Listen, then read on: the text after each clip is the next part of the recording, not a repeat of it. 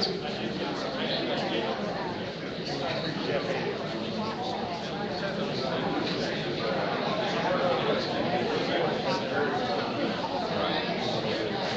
the closest.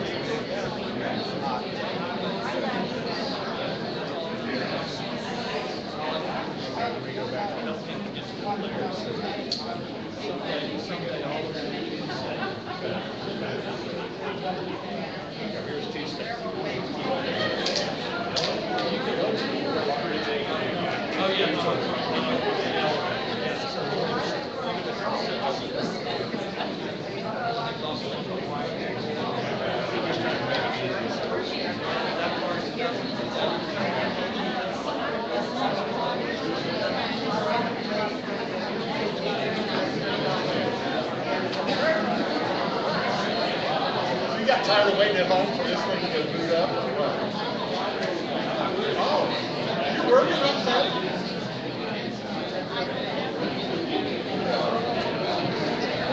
That should be in the ballgame. I just heard it. It's out here. Well, Abby's got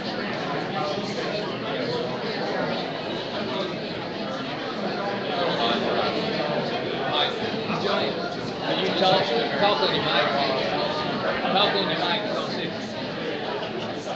Say it, please. Mic check.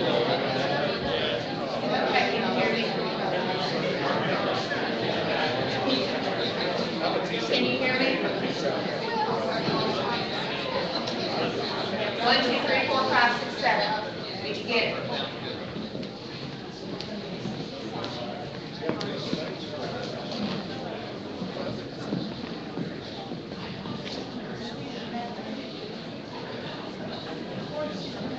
No,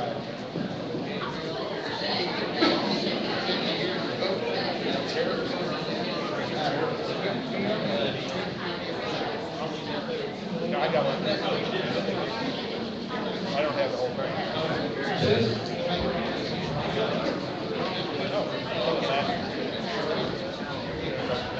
Okay, if everybody will take a seat, and the candidates that are here, please come to the stage.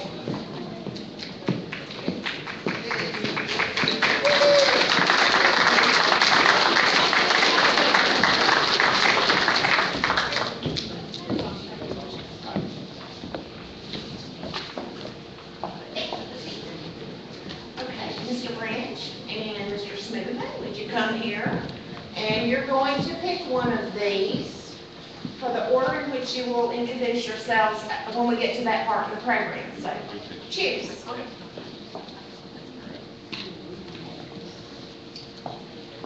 Number 2.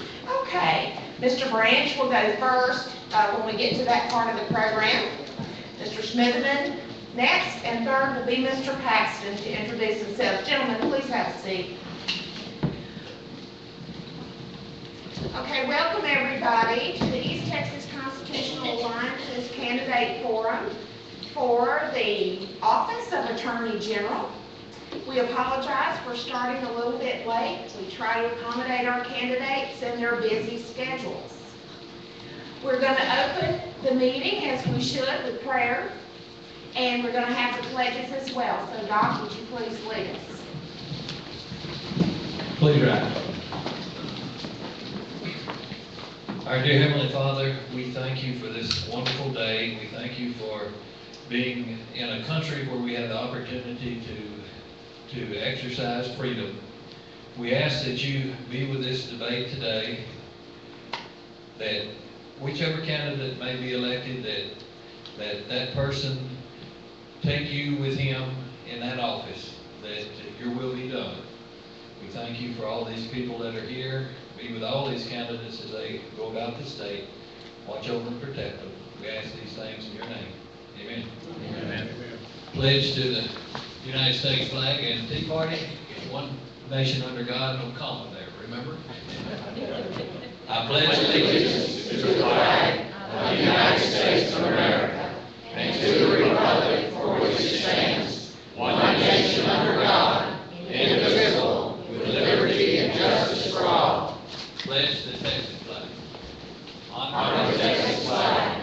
I pledge allegiance to thee, Texas, one state under God, one indivisible. Thank you. Thank you so much. For those of you that I have not had the pleasure of meeting, my name is Joanne Fleming. I'm the Executive Director for Grassroots America We the People. That is a completely voluntary organization. Nobody gets a big paycheck for serving in Grassroots America. Grassroots America's base is here in Smith County. We were instituted in February of 2009, and we're one of the largest constitutional conservative organizations in the state of Texas. I'm also the second term chairman for the Tea Party Caucus Advisory Committee to the Texas Legislature. That is a citizen advisory group to the Tea Party Caucus of the Texas Legislature. So now that's just a little bit about who I am, and I'm going to introduce a lady who's a great friend of mine, and she's somebody you call when things are going wrong. Our moderator had an accident today and could not be here. So at the last minute, I had to call my friend Sharon Guthrie. Sharon Guthrie is a longtime Republican Party precinct chair in Smith County. She is a charter member of Grassroots America, and she is a great constitutional conservative who has also served as a board of commissioner for the Emergency Services District in Smith County. Sharon, would you tell them about the rules today?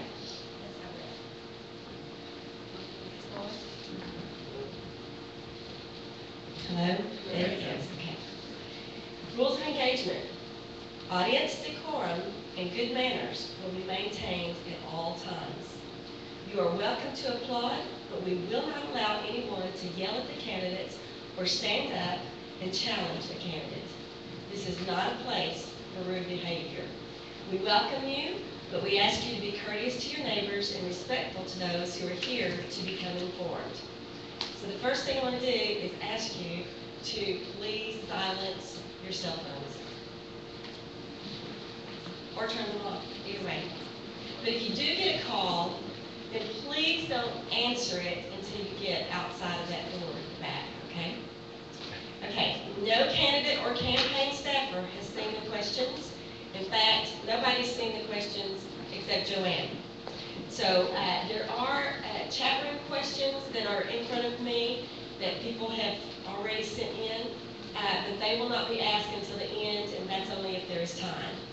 Candidates may stand or remain seated to give opening and closing statements, and the candidates were given the time limits and order the program in advance. The candidates just drew numbers, and they will introduce themselves in that order, and each candidate will have 2 minutes to introduce themselves. This will be followed by 1 hour of questioning. Each candidate will have 2 minutes to answer the question. You can see, gentlemen, that it's on the back wall. We are not looking for bumper sticker sound bites. The questions are designed to bring out core principles and values as well as the candidate's intent for the office. There will be no additional time given for rebuttals until the end, where candidates will have 3 minutes each to rebut and then to bring up a new topic or to finish a point on a previous question. Time limits will be enforced. And if you are in mid-sentence and need to complete a sentence, you may complete your sentence, but don't start another one or another paragraph or another chapter. So the straw poll voting rules will be announced after the candidates portion of the program concludes. Eleanor Bigby, she's at the back working on it. The straw poll chair will be at that time come forward and announce those rules and the voting procedures. Okay, before we get started letting the candidates introduce themselves, we need to have a conversation, a little civics lesson 101 about what the Attorney General of the state of Texas is responsible for and where he or she might get or does get their authority. The Attorney General of Texas is the chief lawyer and legal officer for the state of Texas. According to the Texas Constitution, the Attorney General defends the laws and the Constitution of the state of Texas, represents the state in litigation, and approves public bond issues. The Attorney General is a powerful and influential office in Texas government. In addition to the primary role as chief legal counsel to the state of Texas, the Attorney General influences public policy and affairs by serving as legal counsel to all boards and agencies of state government, issuing legal opinions on proposed and existing laws and regulations, and defending challenges to state laws in suits against both state agencies and individual employees of the state. Other duties include representing the Director of the Texas Department of Criminal Justice in appeals from criminal convictions in federal courts. The Office of the Attorney General's Law Enforcement Division employs a staff of sworn commissioned state peace officers that investigate public corruption, violent crime, human trafficking, money laundering, Medicaid provider fraud, mortgage fraud, election violations, cybercrime, fugitive apprehension, investigate other special classes of offenses, and conduct criminal investigations at the request of local prosecutors. In addition, the Law Enforcement Division of the AG's office is the state's liaison to Interpol and the U.S. Department of the Treasury's Financial Crimes Enforcement Network. The office is also charged with proceedings to secure child support through its Child Support Division. An increasingly important role of the state's Attorney General is to stand as a roadblock to unconstitutional federal overreach and to defend and advance states' rights guaranteed under the 9th and 10th Amendments to the U.S. Constitution. The Attorney General's office sits at a unique intersection of law, politics, administration, regulation, and enforcement. As such, the Attorney General should possess a sharp legal mind, have a deep understanding of the United States Constitution and the Bill of Rights, the Texas Constitution, and exhibit the highest moral character, display a wise and judicious nature, and be administratively adept. The Attorney General's powers, term of office, qualifications, and installation are established by Article 4 of the Texas Constitution. The AG is elected to a 4-year term and currently is not subject to term limits. There are several divisions to the Attorney General's office. There is a Criminal Justice Division, which includes Crime Victim Services Division, Criminal Investigations Division, Criminal Prosecutions Division, Medicaid Fraud Control Unit,